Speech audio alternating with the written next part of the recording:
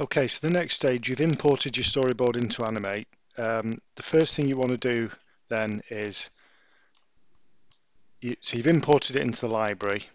You drag it, I'll just backtrack a bit. So you go to your library, okay, you drag your imported storyboard in from the library, you scale it, okay, if you haven't already, so you scale it and then till it's approximately the same size as the stage, okay, and then it's set up now, ready to trace. Next thing to do is to lock the layer with your storyboard on. So you click underneath the padlock symbol. Okay. Now the next really important thing is on your storyboard you will have planned out what is going to move. So anything that's going to move needs to be on its own separate layer. So for example with this, say I decide the eyes are going to move, then I need to create a separate layer for the eyes.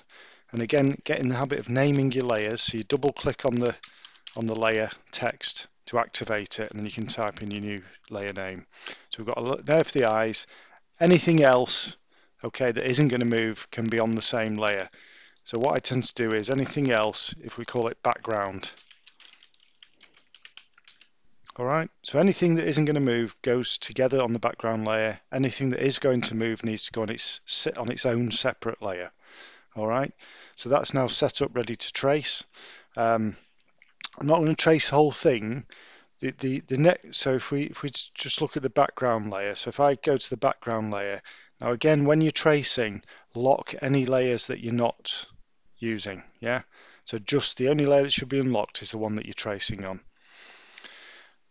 Okay, you're going to use the paintbrush to trace.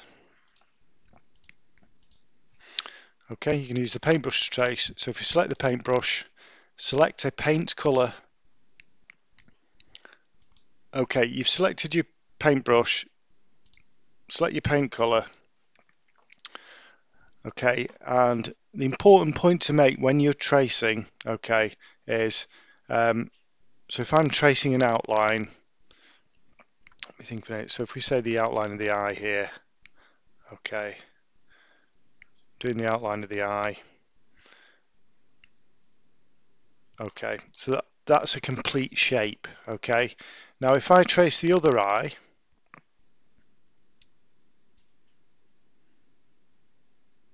okay, and I don't quite close the shape, when I then come to fill these shapes using the paint bucket here, so if I now select the paint bucket, again I'll choose an appropriate color, and I click in this shape, it fills no problem. If I try to click in this shape, you'll see it won't fill because there's a gap here. So I've got two options then. If the gap is not too big, you can go to this gap size tool here and select close large gaps and then try, and quite often that will work. If that doesn't work, then you will have to manually close the gap by painting it in. Again, don't forget, which I should have done really, is use the zoom tool. It makes life much easier. You can really focus in on the part you're tracing, yeah. So again, remember to use zoom, which is control and mouse wheel in, and remember to use spacebar to grab and move the scenery, what you're tracing around. Okay, so that's basically the guide to tracing. The other thing, when you select any of these tools, if you go to the properties tab on the right here, that will give you the properties for that particular tool. So for the paintbrush here, we have the size, so I can scale up the paintbrush if I want to, and again I can change the color of the paint here. You can also change the opacity actually instantly of the paint as well if you want to, which can be quite good for kind of shading and things like that.